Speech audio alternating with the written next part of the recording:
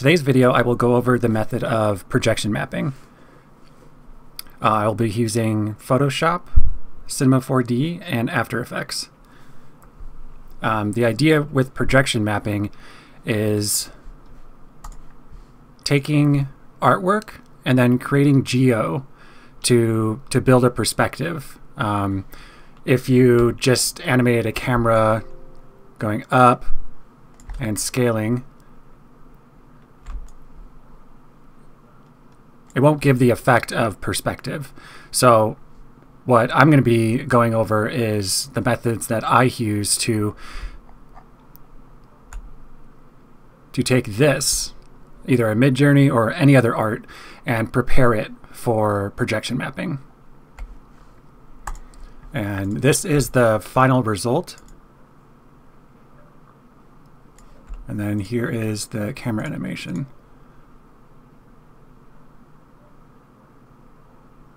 So you can see that there is perspective by building out this kind of cave, these cave walls, and then I added some spheres for these ball-like objects. This was a relatively simple piece to do projection mapping. Other pieces, say for instance, you have like buildings, and you want to create a parallax, or you want to animate between them.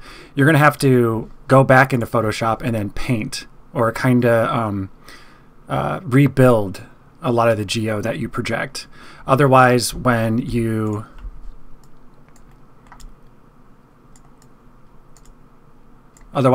have a camera animating, let's see if I can find a good result. Here, I'll do this. So if you do this, you can see that this is duplicated because I'm using this camera right here as a projector. And it's the same as if you take a just a projector in real life and you were to shine the video on a surface. This can be applied to real world stuff as well. But if you project from this perspective and you want to animate the camera going this way, you're going to run into some issues.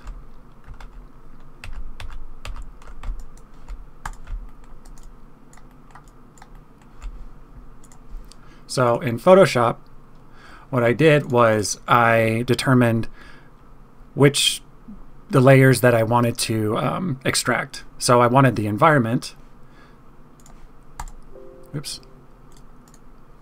Let's rasterize. So I wanted to get rid of this background, and you can just use a magic wand tool, or you can use the pen tool. Whatever is easiest for you. The pen tool, you'll be able to really hone in your edges. They won't get any artifacting. If you were to use this, you can see that sometimes there's little bits and pieces that if you don't catch, it's going to be displayed in your image. And for my final result, I had some of that, but I knew that I was going to blow out this cave entrance and create like a shine. So it didn't really make sense to really take that amount of time and do that. So this is the environment, and then with the character, what I did is I knew that I wanted to animate the cloak. So if you were to just throw a cloth simulation over this character, everything would simulate. Everything would be kind of warped and blowing in the wind. So what I did is I extracted the cloak, and then I just did a pretty rough kind of silhouette of the character. He's very rectangular, but again, I knew that having the cloak blow and animate, this didn't really affect the overall final. So after you get all your layers out, you want to save. You want to save as PNG. And here you can see I saved these pieces as individual PNGs. And with PNGs, it preserves alpha. This is very important. Otherwise, well, it just wouldn't work. So after I exported that, I imported it in Cinema 4D, and I created a default material. I knew that I wasn't going to relight this scene, so just creating a default material and then applying your artwork to the luminance. And what that does is it's just a straight color shader. Light won't really affect it. It's just a straight. And as you can see, the alpha, once you bring it in, it doesn't preserve it. So you want a copy shader, go to alpha, and paste. So here you can see that it preserves the alpha. And that's what I did with all of these. And to set up a projection, you want to set up your main camera.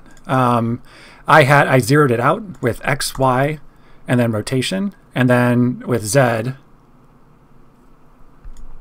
I dropped it back just a little bit because I knew that from the origin, which is right here, that I want some space to build my art. So once you have your projection, you want to apply it to your main group. And then clicking the shader right here on your main group, it's normally at UVW mapping, and that's not going to work. You want to do camera mapping. And since you have this shader, it preserves the resolution. And another thing to do is before you bring in everything, before you start, well, from the get-go, you want to match the resolution of your image. So you can do that by going to Photoshop, image size, and then taking note of the width, which is 1500, and then the height, which is 2100. And you can copy. I usually like to always have this snap it tool or snippet when I want to preserve information. So I don't want to, like, say for instance, I'm done with Photoshop and I don't want it to be a resource hog. I just do new, and here you have a handy image where, you know, it doesn't take up any resources. You can throw that down here, go back to Cinema 4D, and then just enter 1500, 2100. And another thing too is I'm just doing standard. I usually use Redshift when I do my pieces, but it's totally unnecessary.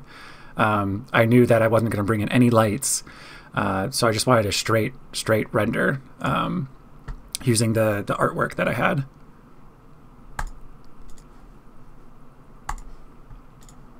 So once you throw it in that main group and you have this all set up, when you enter in your resolution, you can hit calculate, and it preserves the resolution and it projects it correctly.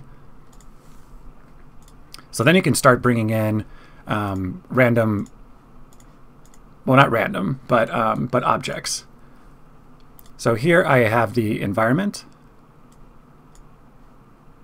And what I did is I just started from a plane. I angled it to what I thought was the correct perspective.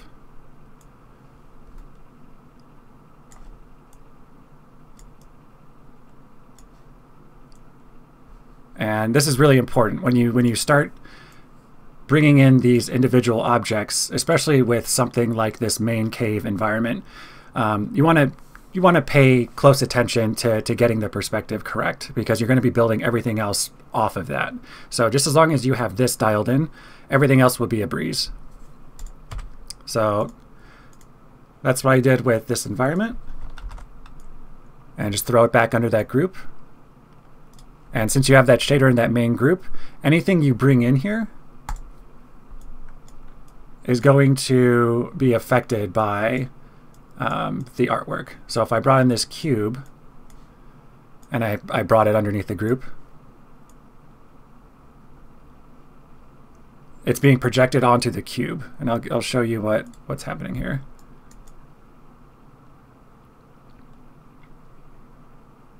So again, it's based off of this main camera projection. So this would be incorrect.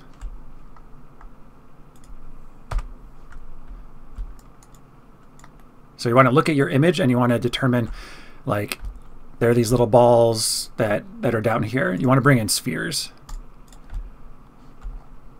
And what I did with those is I just kind of moved them, scaled them, and made sure that there's nothing that you can see that there's some tearing right here, but I know that my camera animation is not going to show it. So here's my camera animation.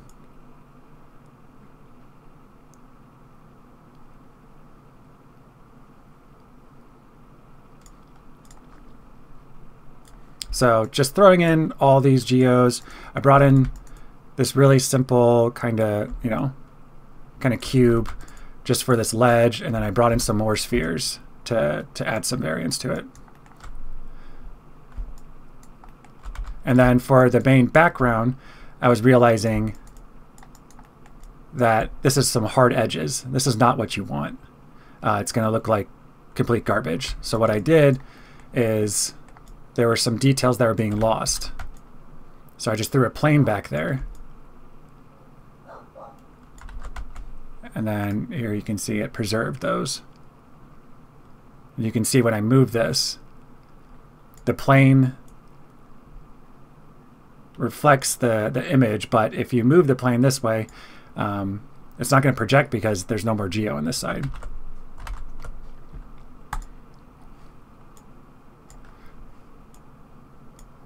So that's it with projection.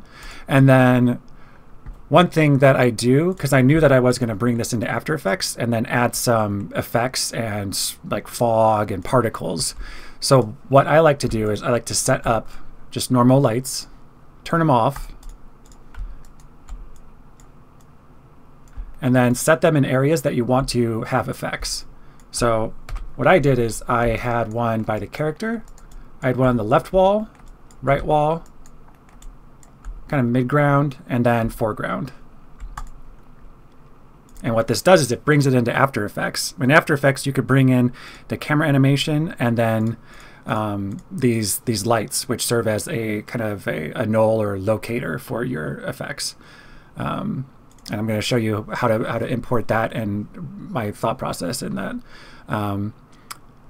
One other thing is the cloak. I knew I wanted to have it animated. So what you do is you can just bring in a plane.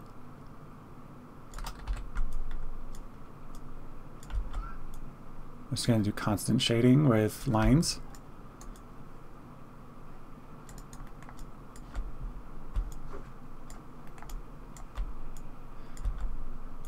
So you want enough resolution for your geo, but not too much. When it comes to cloth, you want to determine the density of the cloth, the weight, and then the more resolution that you apply to this, the more folds the cloth will have.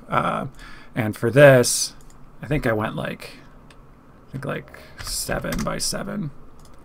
And you want to collapse it to make it editable.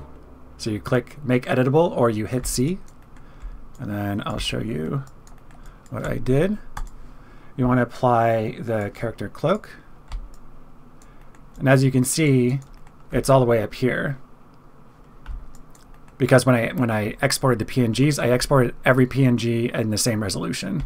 So what you're going to want to do is you're going to want to click Enable Axes or shortcut L, and then position this at the top of the cloak. And then what I did is I just deleted any unnecessary geo. And this does need a little more resolution. So what I did is you can go to Edges, you right click, Loop Path Cut, and then just try and make kind of even topology. So I think I want maybe a little more. There, I think that's good. So when you have this all prepped and ready, you're going to want to right click on your geo that you want a cloth simulation. You go to Simulation, Cloth. And right off the bat, this is what happens. It just drops because there's no anchors. There's nothing to say, hey, we need to hold on to a certain area of this cloak, which would be the shoulders in this case. So you want to select vertices or points. What I did is I just selected up here, and I think that should be good. So you want to go back to your cloth expression. Let me enlarge this. And then you're going to want to go to Dresser and then Fix Points.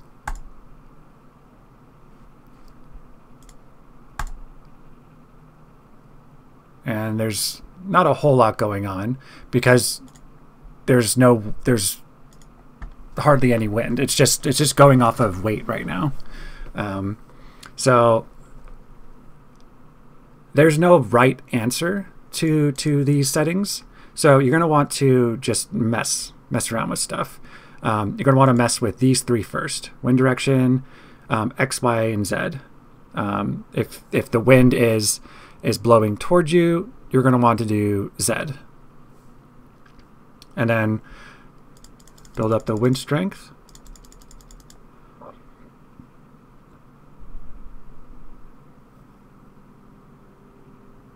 And then that's looking pretty good. Then you can add some wind turbulence. And it's a little fast. So again, this is just like a trial and error type of setup. But once you have something you like, well, then you're good. One of the things that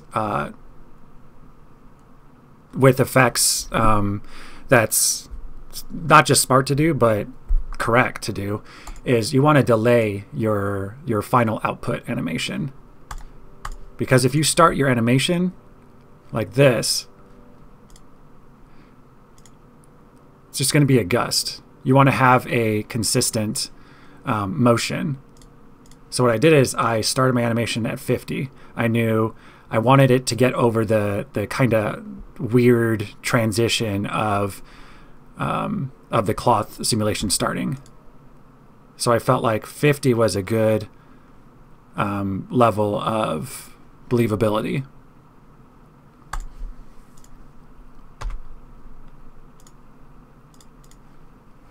So here is my result.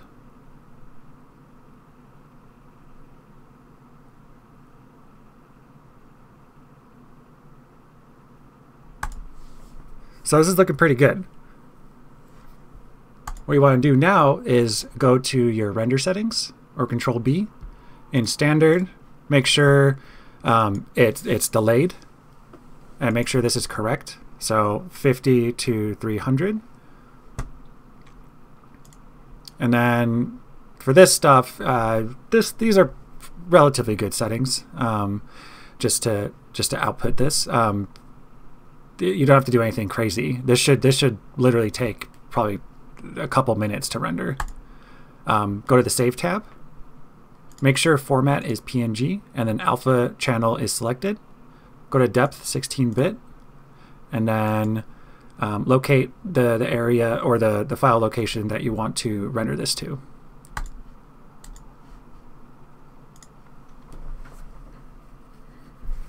And then after you do that, you have your render. You want to open up After Effects. Here, I'll open up mine. Okay, projection.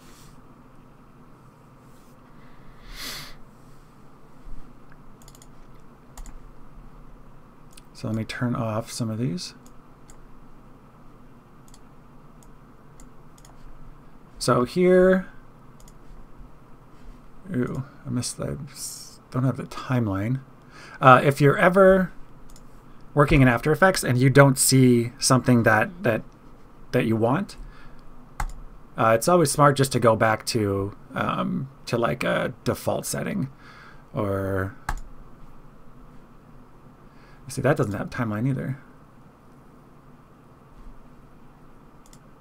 There you go. So let's, another thing too, you can reorganize your windows by just holding down click on your tab. And then for timeline, I'm going to want to put it down here. And this is usually the default After Effects setting. So here I have the render. I'm going to go to 2 view so you can see. This is the camera that I brought in. And to bring in your scene data, so these are the lights that I set up for the locations, and they mirror the locations that I put it in. You want to double click, locate your file, okay, projection, drop it in your timeline, and just click extract. And then all your data is here. Now, since you delayed it 50 frames, the camera is going to be delayed 50 frames. So you're going to want to move this over to the start.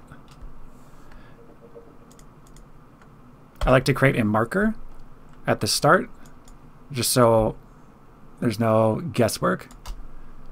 And your camera is ready to go.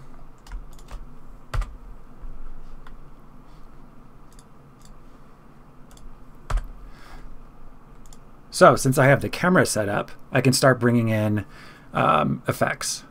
So for this instance, I brought in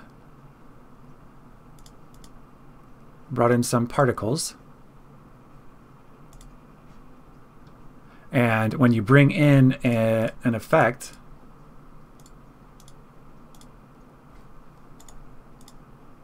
like this, you're going to hit the 3D button. And by default, it's not going to look correct. You want to make sure that your layer is being displayed in the correct location. So you want to move. So that's still not in the same location. So it's a bit down.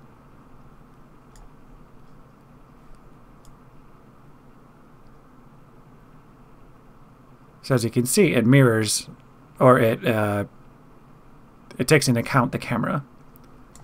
So that's what I did with these particles. And I'll show you all of them.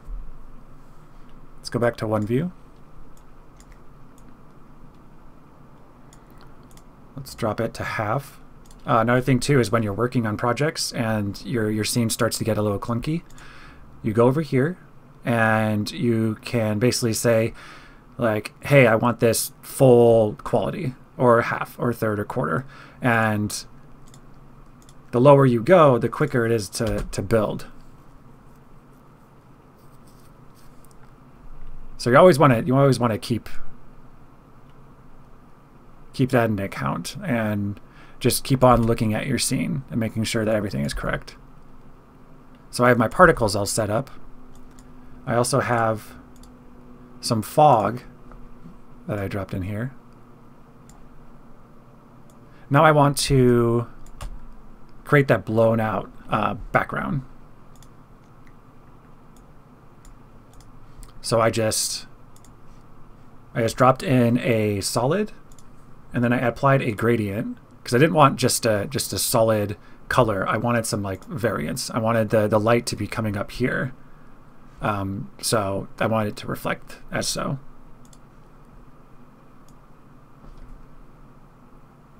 So we have that blown out. So that's looking pretty good. I want to create kind of light rays coming from the back. So I dropped in a shine, which is trap code shine.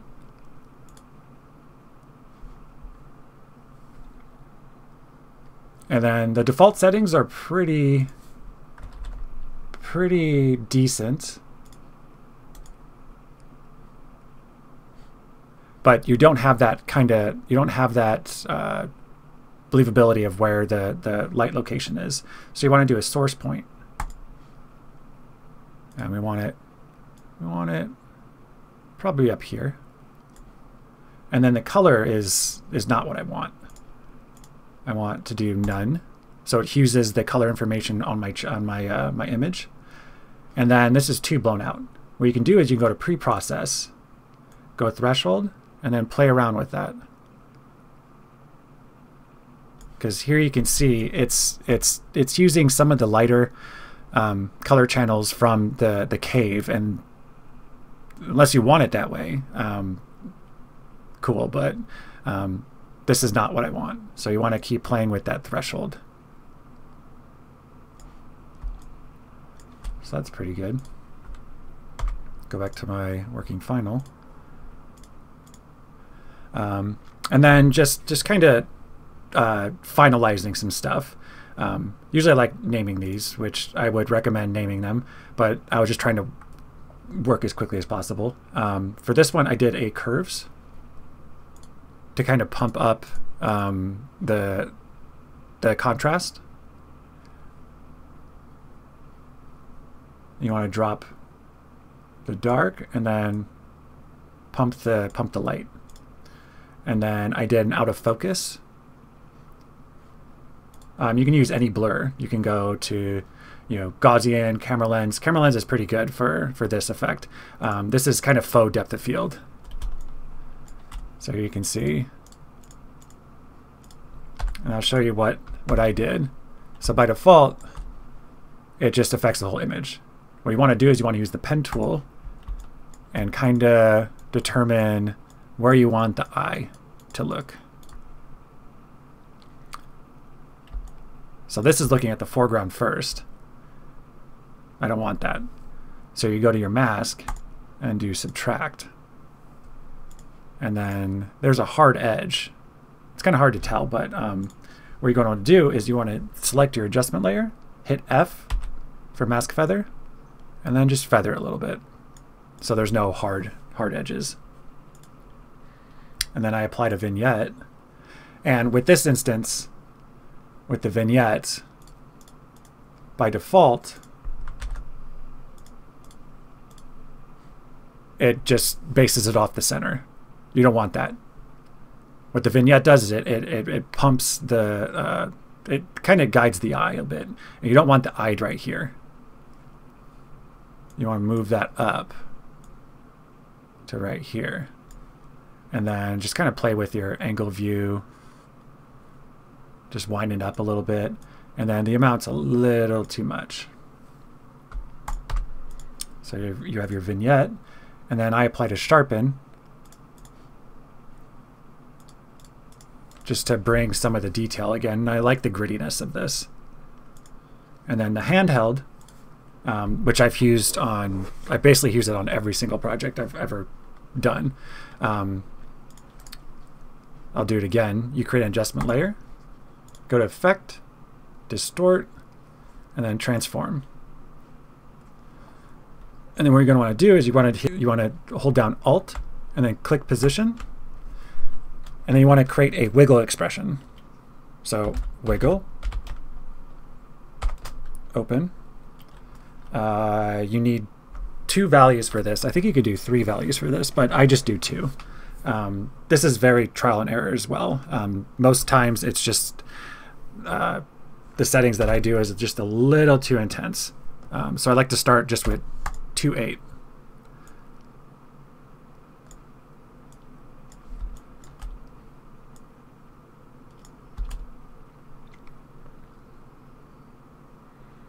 So that's not terrible.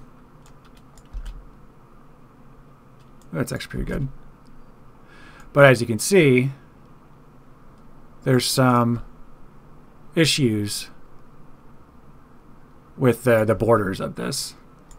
This is a kind of quick, easy fix, where you go to scale, and then most times just 101 or 102 would help solve that.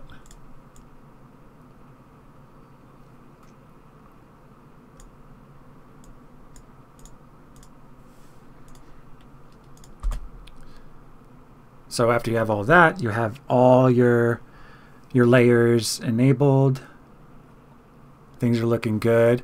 Do a quick RAM preview, which you could just hit spacebar and make sure everything is good. I tend to like watching the animation on a loop for quite a few times, and I like to look at just pieces of the image, like, are these particles working? Is the light too blown out? Do I want to increase the light over time? Just kind of nitpicky stuff. And the goal of the game is to kind of make yourself sick of the animation, because you just watch it so many times, and this is good. You want to kind of look at your animation like someone else is watching it. You know, kind of forget everything that you just did and just look at this and imagine if your mom or your grandma or your friend is looking at it, and what they'll be looking at. And obviously, since we're bringing the eye up to the cave opening, that's where we want the core of the animation to be. And this is looking pretty good. So when you have it all set and ready to go, you hold down Control Shift and then question mark to set up the render. I like to use ProRes, but you can select anything and then click the output module, and you'll be displayed with this. You can do PNG sequence, you can do AVI, TIFF sequence. I tend to just do QuickTime and then ProRes. And then 4444 is the highest quality ProRes, but 422 is just fine. So there's no audio. Another thing too is, do not render audio out of After Effects. It's gonna crunch everything. It's gonna sound like crap. You're gonna want to bring it into Premiere and then export everything as a final. So this is ready to go. Okay, and then make sure the location is selected and then hit render. And there you have it. This was I hope, quick way of kind of getting you guys to understand projection mapping and what you can do with a single image. And you can use any 3D software, really. Every 3D software, Blender, Maya, Cinema 4D, they all have projection mapping capabilities. So you don't need to spend a lot of money to get these effects. All you need is a good imaging or image editor, which there are a bunch that are free now. But I've just used Adobe products, well, for just over a decade now, and I'm just used to it, and I fully support Adobe and everything that they do, and Cinema 4D.